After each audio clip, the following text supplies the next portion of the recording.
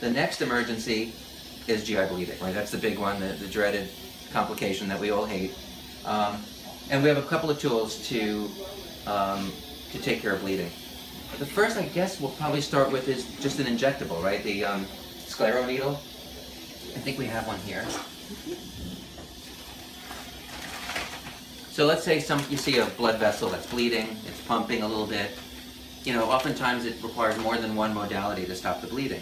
So we might start by taking a needle and injecting epinephrine around the blood vessel to make it contract and stop bleeding.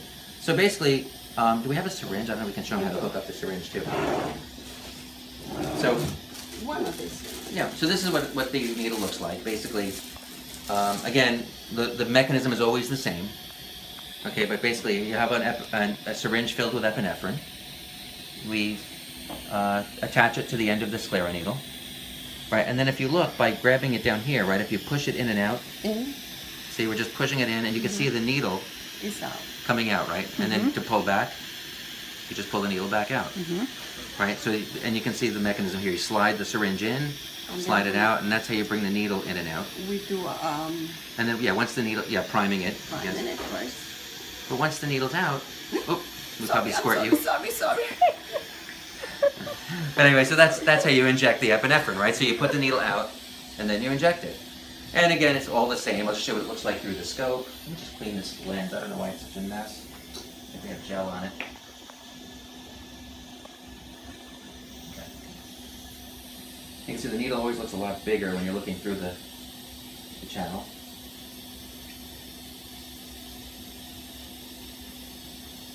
Okay, so needle out. Okay, and you can see the, can we see it too? Let's see, yeah, see the needle? Let me just jiggle it so you can get that little bubble off. So you can clearly see the needle as it's coming through. And then we push it up against the vessel. We might say inject. And then then you grab the syringe, and you come back over here just to show it the syringe. And then they just inject a cc of epi, or 2, whatever the GI guy feels they want to do. 1 cc, 2 cc, just inject it in. And that's it. Then when you're done, the needle comes back. So you pull the whole syringe back. And then we just take it out. So that's the sclero needle. Okay. Another tool we have is the bicap. Why don't we do that one? Oh, which one is this? Clip. Oh, clip. Man, we love clips. Okay. Clips are the best. These are, so let's say we do the epinephrine, we slow down the bleed, and now we want to actually mechanically grab whatever's bleeding and just squeeze it shut. And with these clips, we can do that. So this is what a clip looks like. There you go, I'll give it to Nilda. And this, you know, everything will tell you. Like endoscopic hemoclip. Everything is named, and once the doctor say, you know, you just have to look. Okay. And a clip, well, why don't we show them how to work it before we put it in. So you don't want to squeeze it shut, right? If you squeeze it hard, you're going to deploy the clip. Once you deploy the clip, it's done. Yeah, it's going to be shot and you can't do it again. So all you need is to make sure that it's not open. Yeah, but you can like gently sort of open and close, and you can see how it opens and closes. I'm going to borrow this for a second. The nice thing about the clip is you can change, just by turning, you know, I'm going to open it just to show you. Let's say the vessel is tangential to the clip. So I want my clip to turn at an angle. All you do is you turn this, and if you just turn the clip, you can actually position the clip in any way you want so that you can deploy the clip the way you want to do it. Good, so then we close it. Okay, then I'll give that back to you. We pass the clip into the scope. Okay, and then let's say we say, okay, open the clip.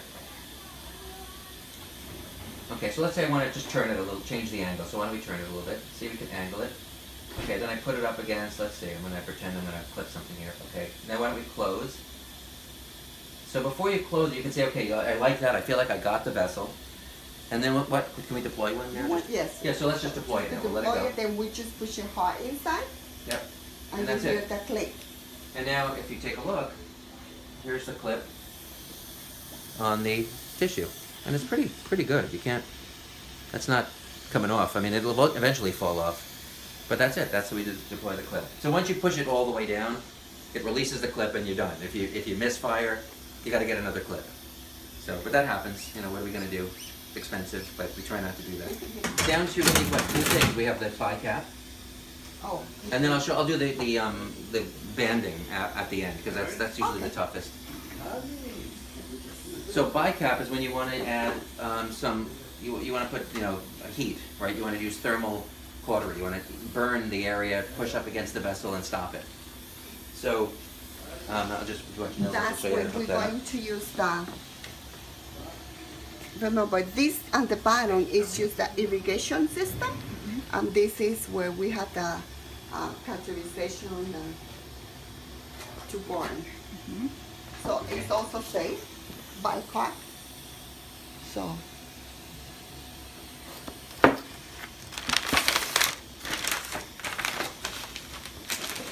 Very easy to hook up, so nothing's hard.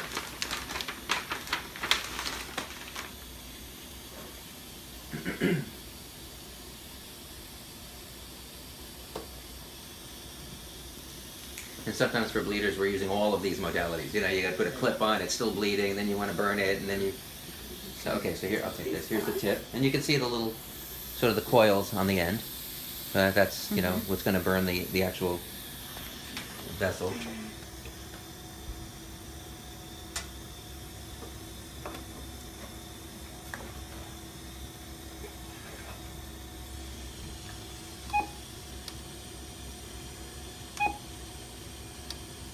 Yeah, soft coat. Soft coat, 20 over here, unless the doctor, this is the level of the cauterization, right, that you're going to do. Okay. Exactly. Yeah, so usually the setting is 20. Remember to hook this up to the right button. And then, the blue one has to be light on, and it has to say soft coat. This can be connected to the water, but most of the time we don't do it because the doctor can do it from. Yeah, it's more of an older tool. The water used to go through here, but now we have the water going through the scope. So if you want to wash the blood away or whatever, we already have it hooked up through here. So really, that's it. That's how you hook that up. So now then And we have the pedals here. And then again, we take the device, just put it through, and you can see it coming through the tip of the scope. Okay, there it is. And then what we do is you find wherever you're going to treat, you press it up against it, and then we just hit the button. But then we burn the vessel by stepping on the pedal. Very simple. That's the bi-cap. Easy enough. And so one more tool, which is the hardest of all, I think, to set up. Easy to use, very hard to set up. And that is the 6-shooter. Is this a new one, I think, or? No, that's the same That's one we use, okay. Yeah, it's just some lead. So this is when you have varicose bleeding, right? And nobody likes them. And I would say that I have a feeling a lot of the attendings when they come in, they may not know how to do this.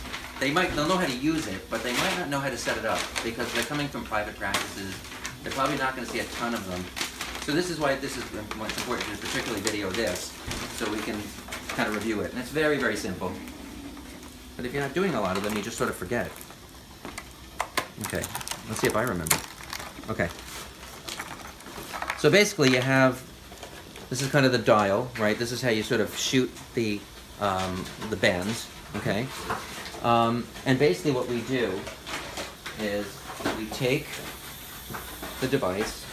This is the channel that we're putting all those little devices through. This is the channel here. We open it up and just put this in there, okay?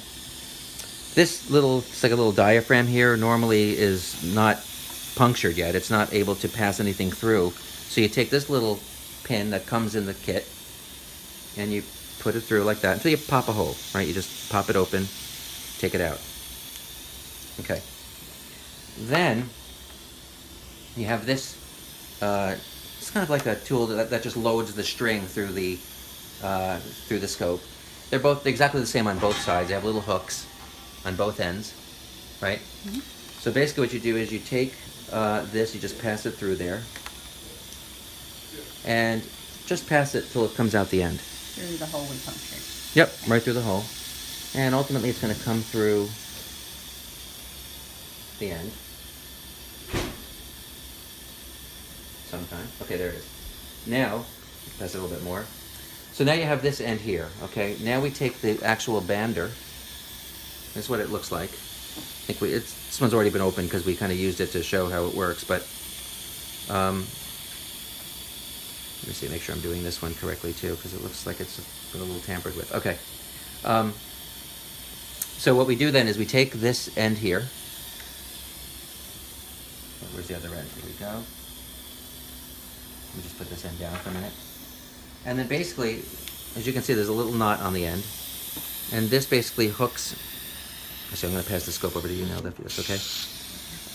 We take this little knot, and it just goes into that little hook there. See that? Yeah, exactly. It just stays in. And then, now I'm going to switch with you. Now we pull it out, okay? So I'm going to drag the whole thing out through. And here comes the actual bander. Let's see. Okay, and then that just fits on the top. Oh. Okay? Hold on, it's got it. Yep. And then we take this off. No, we don't need this anymore. We've loaded. I'm going to put that off to the side here. You screw that on, or it just... It just kind of, you just kind of push it on. You don't have to go too tight. Okay. And then, if you look over here, see, depending on how you have the dial, it like in this case, it's going in one direction. If I pull it back, now it only goes in the other direction. It doesn't matter, whatever you're comfortable with. There's a little slit here. You basically pop this into this slit. And I'm not putting it down, so it's hard to... Let me just kind of shift my hands here. So it goes into that little slit like that. And then you just kind of roll it up. Let me make sure so it rolls nice and tight. Like a fishing rod. Yep, exactly right. Roll it up, roll it up. And now, once you feel a little tension, now we're ready. So that's what you're seeing through the scope. You have your bander. And basically then I want to, I find my barracks. Again, the GI, most of them know how to do this. You find the vein you want to band. They put it on that little vessel and then suction. And so the vein sort of gets pulled into the channel. And then once it's on, you deploy a band. That's how you do it. You literally just twist the dial, And this is what and it shoots a little rubber band. Oh, yep. okay. Yeah. And you can see it's pretty small once it's in, but that's going to grab the barracks, and it's going to choke it off. But if you put something in, I don't know, like if let's say this is the vein. So if you put it, let's say, so you suction the vein so that it's in the channel. If I could just ask you to hold that there. Like, make sure it's in there, because the job of the GI guy is to actually suction it in. Okay, good. And now if I deploy the next band, wait, I'm turning the wrong one. That's why. Here we go. Ready? That's it. It stays on the. That's how it's going to take that. And how many bands are in that? It's a 6-shooter, so there's 6. Oh. Yep. And that is it. So that's really the last of the tools. So just to summarize then, 2 emergencies really, very simple. Foreign body, right? We talked about the overtube. We talked about the grabbers, basket, snare. These are all the devices that we can pass in and out through the overtube to pull out whatever we're trying to get. That's the foreign body. And then for bleeders, we have, particularly for variceal bleeders, the 6-shooter. And then for ulcers and other bleeding things, we've got the scleroneedle to inject, bicap, cautery, and the clip. And I think that's it, right? I think we got it all. Yeah. So, great. And that's everything.